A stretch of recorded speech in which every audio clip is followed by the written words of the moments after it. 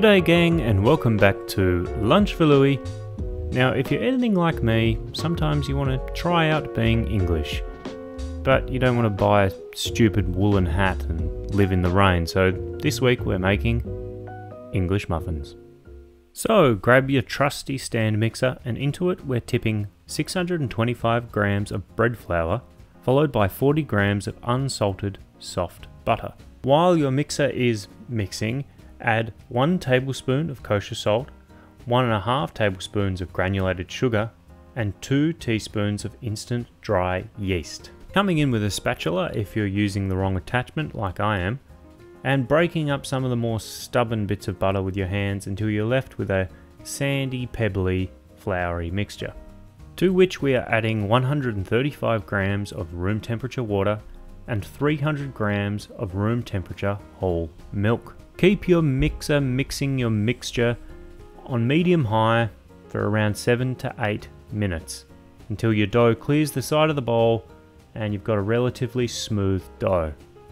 Once you're happy with your dough, plop it out onto a work surface and shape into a nice taut ball. Then, in a lubricated vessel, kiss it goodbye because it's off to the fridge to rise overnight. The next day, grab yourself 2 sheet trays with some baking paper on them and spread some semolina flour over top. Grab your dough friend, some scales and a calculator because we are separating into 12 equal parts, which for me should have worked out to be 95 grams each, but as we'll see, I suck butts at math. So, grabbing your 11 pieces of dough and shaping into nice taut balls before pushing down onto the semolina flour, making sure to cover both sides. Once this is done, cover with a wet cloth and it's off to rest for 1 to 2 hours. Returning back, you should have some nice puffy muffs. Pop a cast iron skillet over some medium heat.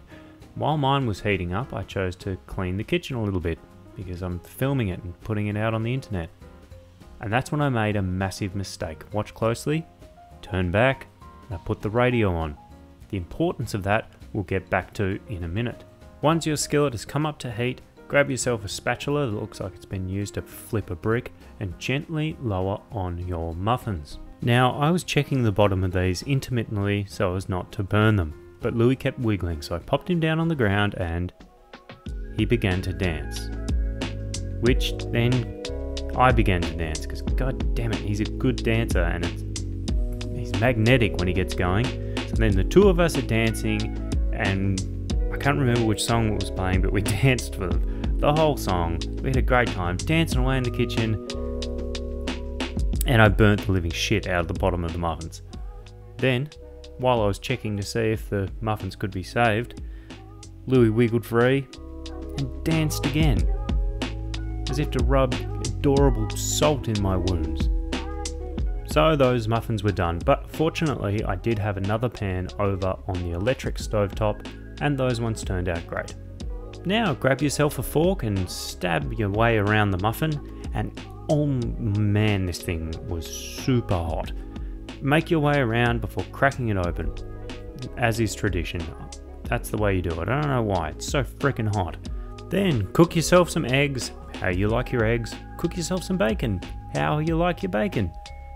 Spread some mayo on a toasted English muffin, stack up your ingredients, and it's time to dig in.